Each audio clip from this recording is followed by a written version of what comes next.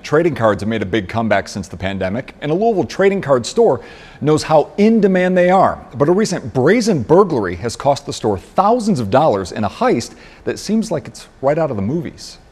They cut a 2.5, I guess, about 3-foot hole, and they scaled down. Staring up at his destroyed ceiling, Louisville Sports Cards owner Chris Buckler still can't believe what happened inside his store around 4 o'clock Wednesday morning. This is where they came in. When he came into his Shelbyville Road location that morning, he thought the ceiling collapsed from heavy rain. I immediately noticed afterwards that there's product missing from the shelves, and that upon closer inspection, somebody had taken a Sawzall of some sort, cut a hole in the ceiling, and then scaled down and proceeded to steal a large amount of inventory. Although the store has several security cameras, Buckler believes the people who got in were experts on how to avoid the lens.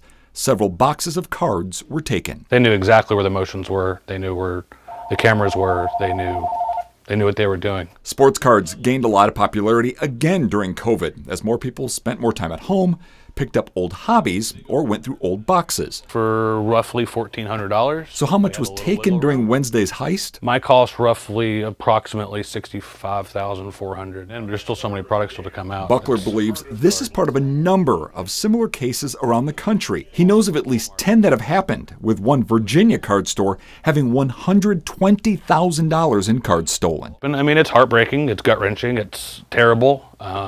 It's all replaceable.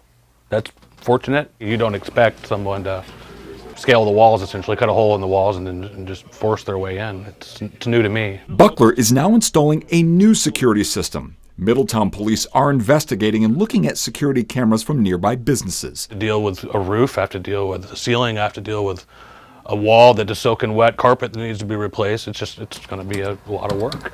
But his passion and those of his customers Thanks for coming in, man. are keeping the doors open during the investigation. Despite the setback, it's not a strikeout for the store. I love this hobby, I love the community, and we're not going anywhere.